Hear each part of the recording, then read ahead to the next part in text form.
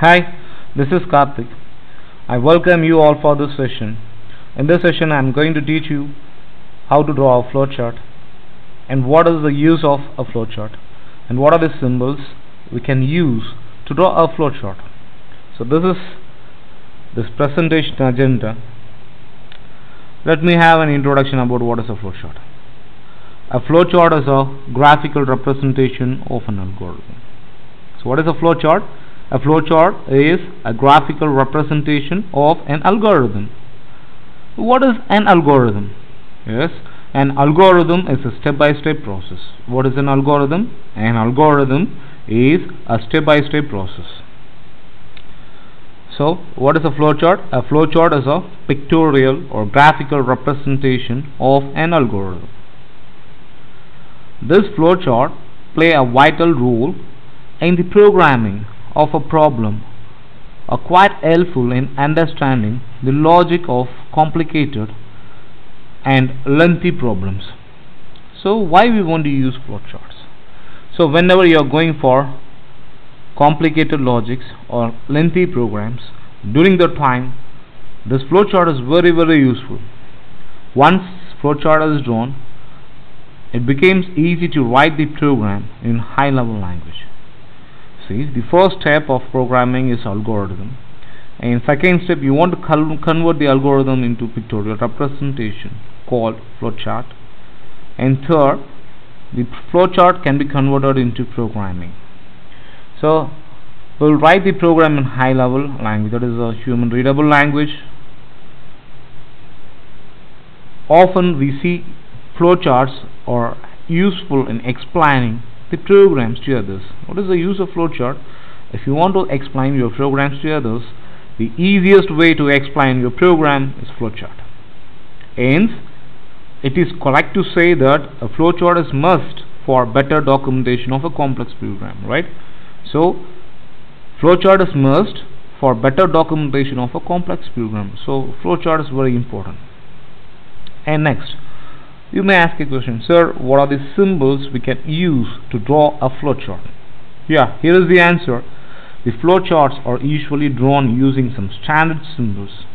However, this is a rounded rectangle for start or end of the program. Whenever you want to start or whenever you want to finish, you want to use the rounded rectangle. And this is a rectangle, so computational steps or processing function of a program, right? So computational calculating steps, or if you want to process any information, you want to use rectangle. This is parallelogram. This is input or output operation, right? Whenever you want to get the values or whenever you want to display the values, you want to use this parallelogram. And this diamond is a decision making and branching, right? And this is called as connector or a jointer. For example, if you are going to represent a program, a complex program, right, your flowchart may exceed more than 10 pages. We cannot able to overlap the lines or diagrams. During that cases, this connector plays a vital role. So you can use the connectors to connect one or more flowcharts as you like. The following are some guidelines in flowchart. In drawing a proper flowchart, all necessary requirements should be listed out in logical order, right? Whenever you are drawing a flowchart, you should list in logical order. The flowchart should be clear, neat, and easy to follow. There should not be any room of ambiguity in understanding the flowchart, right? It should be very clear. There should only be any ambiguity. That is a diagram having one or more meaning. No, it's not allowed. Our process or diagram should have only one meaning. The usual direction of flowchart of a procedure or a system is from left to right or top to bottom, right? It's a left to right or top to bottom. The flow. Only one flow line should come out from a process symbol, right? Only one flow line should come out from a process symbol.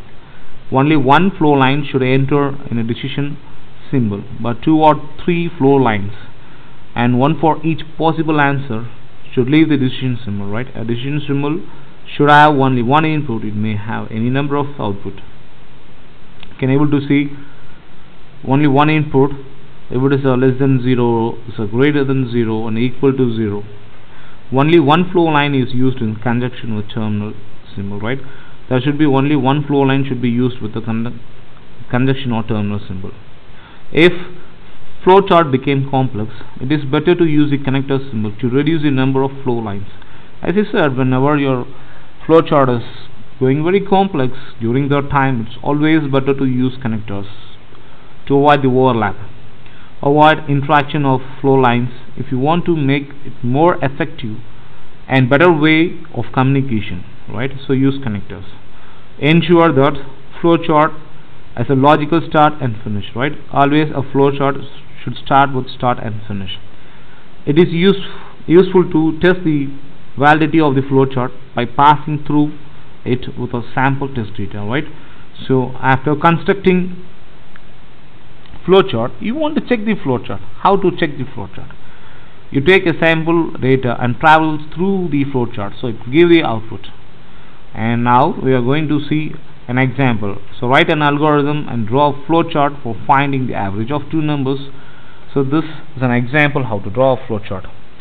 So first algorithm: input two numbers x and y, and output the average of x and y. And steps: input x, input y, and sum is equal to x plus y, average sum by 2, and average output. So these are the steps, algorithm steps. Now this will be converted into diagrams, right? Start: always a flowchart should have a logical start and logical end, and parallelogram for getting the input of x and input of y, and sum x plus y, and average sum divided by 2, and average output is average, again the parallelogram. So process is square, sorry, it's a rectangle. This is a rectangle. So this is how we are going to draw a diagram right now. And again I am going to open a new Microsoft Word, and I am going to insert these symbols. So how to use these symbols? Go to insert, shapes, and here is the flowchart symbols. So you take this symbol, right, and add text, start, and then you want to get the value of x and y. So insert, shapes, and then go for this one, parallelogram, and add text.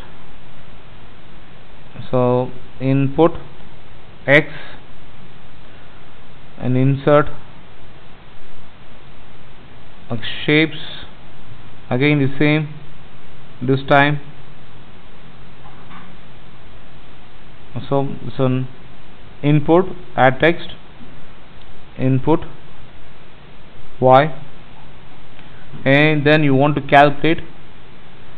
So insert shapes and calculate.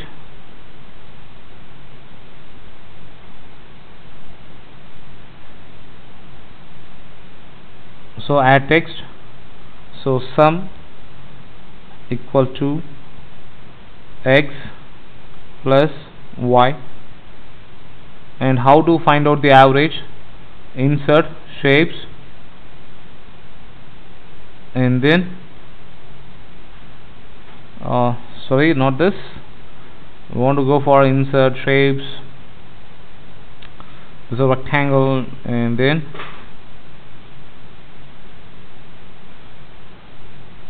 you want to find out the average. AVG is equal to sum divided by 2, and then so you want to show the average. So what is the output symbol? Insert, and then parallelogram, and then insert text, add text. So you want to show the output average, AVG, and then you want to finish your program. So go to insert shapes and draw down rectangle. So you stop your program. stop. Okay, so now you want to create a link. So you want to draw a line. So from here, okay, so again insert shape, you pick the same line and you draw one more line, right, and again go to insert shape, pick the same line and draw a line, go to insert shapes, this you pick the same line and draw a line and change it, and go to insert shapes, again pick the same symbol and you do the same for remaining part. Insert shapes,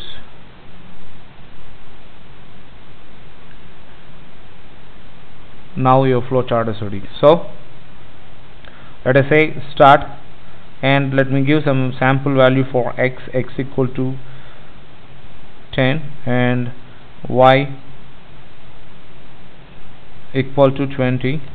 So sum equal to 10 plus 20 equal to 30, and AVG equal to 30 divided by 2 is equal to 15. So AVG 15. So this is the output. So this is a test data in which you want to check your flowchart. Again, what is x value? 10, y value 20, and sum is 30, and average is 30 by 2 15, and output average 15 will be the result, and you stop your flowchart. I think you may enjoy this video. Thanks for being with us. Thank you.